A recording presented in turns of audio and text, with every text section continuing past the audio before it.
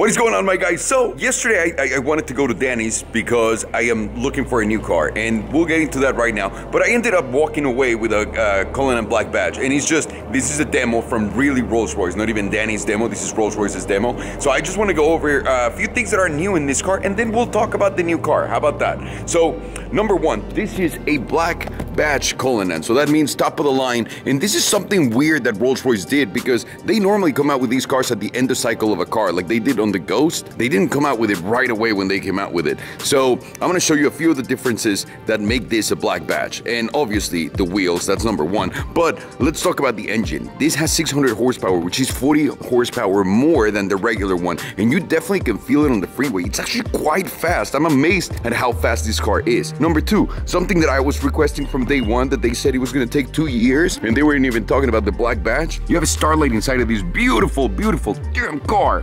Number three, the detailing that goes into the leather, obviously all of the accents, so people are not going to have to go nuts configuring a car, getting all these crazy details. They're basically all going to come with those. The next one, carbon fiber. They have so much carbon fiber everywhere, and this is that weave that I always wanted in my Ghost that they said was going to never pass emissions here and safety. Well, it somehow did it in this and also in the new Ghost black badges. That's my fucking luck. Obviously. And the last detail in this beauty is when you're driving it, it's a much tighter car than the regular one, but not enough to make you feel like you're driving a heavy car. It still feels like a cloud designed by Rolls-Royce. And it's just so beautiful. This one that I got loaned is the 4-seater configuration, so you have that partition in the middle and obviously the window back there on the back. You can adjust your seats right there. Man, this is honestly the most beautiful car I've ever driven. And the amazing thing about these cars, and the real of it, which I thought Rolls-Royce was not really doing the right thing, because it doesn't make any sense. This is a Phantom 8. This is the same chassis as a Phantom 8, the $600,000 car that they make, and they're selling it to you for $420,000.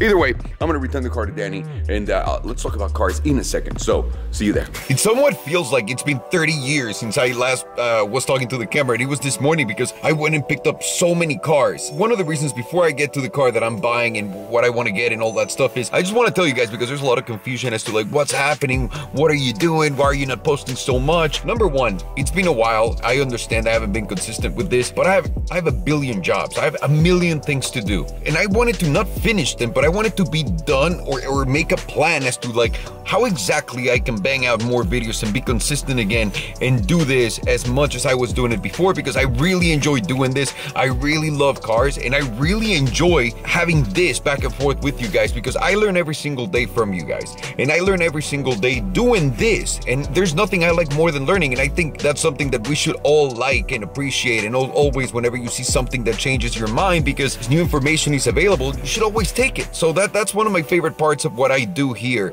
and especially again learning from what people say. But either way, I don't want to bore you anymore. Here's the thing: we're gonna make a lot more videos. We're gonna start doing a little bit of everything again, and let's get into the car, because that will answer a bunch of questions and a bunch of what ifs or what's going on. So, as you guys know, my Senna burnt down. I sold my cars. I want to go green or electric and all that stuff. And I want to talk about a little bit about electric cars and like really give you guys a good explanation as to like where the future is going with everything that we're seeing, because it embodies a lot more than just oh, electric cars are better than this. Oh, gas cars, why don't you do a hydrogen car? It's like a big topic. So we'll do another video that's going to be separate. For now I got rid of all my cars. I've been very happy lately, like so happy, and just realized that, you know, the more cars that I have, it's not the happier that I get. And that's a message that I wanted to pass on. Although I really miss my nice fancy fucking car. I'm not gonna deny that. I miss my Senna. And here's the thing,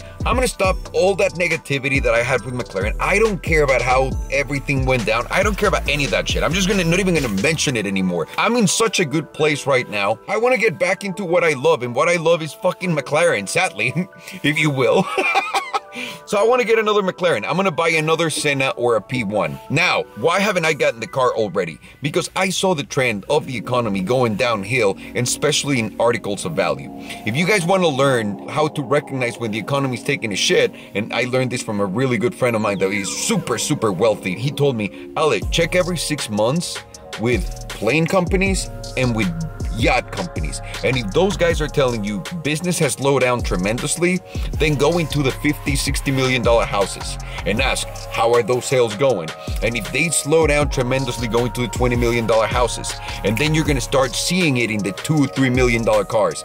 If everything starts to slow down, which we're seeing, I just went to an auction where a P1 sold for $1,050,000 with less than 1,000 miles. And it was a gorgeous, gorgeous spec. We're seeing the dip. It's definitely happening right now. And also, the economy in the United States has been stale for a while. We haven't gotten hit like everywhere else in the world, thank God, yet. But the reality is we only had a great last year because President Trump gave us some amazing tax breaks. And those tax breaks are the ones that were showing profits still from companies that were flatlined already. So just knowing all of that, you know, a little bit of everything put me in that position of, okay, here comes another dip. It's not going to be an insane dip because for the first time ever, investors are holding on to their money, right? Instead of like, I don't know what happened. Now investors are savvy because they learned from 2008, 2010, there's a lot more information than before. So now everybody kind of expects what's going to happen next and they're going to buy a lot. What does that mean?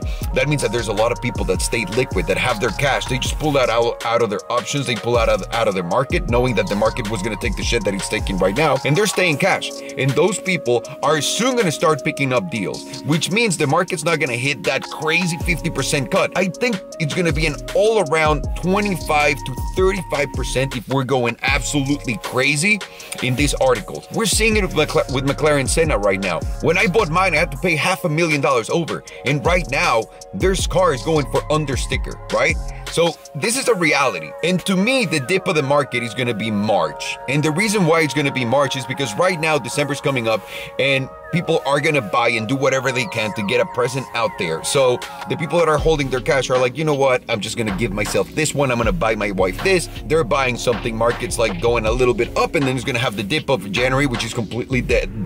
And then February is going to be the holy shit. January is completely dead. And March is going to be the end of that, the bottom of that. Even if it's not the bottom around March, I don't think it's going to go more than 5% lesser than that. What does that mean? That means I get to buy something, enjoy it way more than I would without worrying about anything like, oh my God, it's going to burn down. Like at that point, I've already enjoyed the car. So if anything happens, the price is going to be right. It makes a lot more sense than just buying like an idiot. I want to have a crazy car and just keep my promises to everything that I was saying. But I don't know why I feel like just because I don't have a Senna, I don't have a P1, a lot of people here are like, oh my God, these motherfuckers like irrelevant now. If that's the case, if you think so, my dude, absolutely enjoy yourself. I have no problem with that. I completely understand. But I'm just waiting for the right time to buy the car that I want. I'm going to enjoy the shit out of it. And hopefully I can buy a spec that's going to be absolutely insane compared to the one that I had. Because I spent so much more money then than what I need to spend right now to buy an insane spec. Like right now I can get an all carbon fiber car for what I paid for mine and still have like $200,000 more in my pocket. So I'm happy. I'm excited.